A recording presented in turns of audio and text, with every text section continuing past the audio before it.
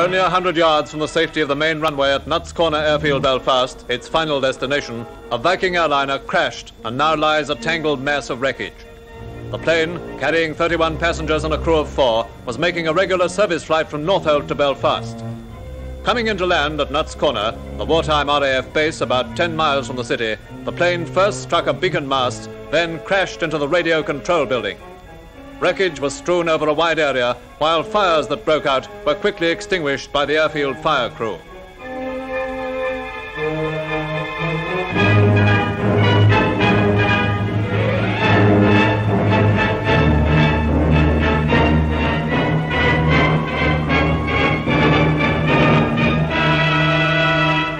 This tragic disaster cost the lives of 27 people, including 3 of the crew.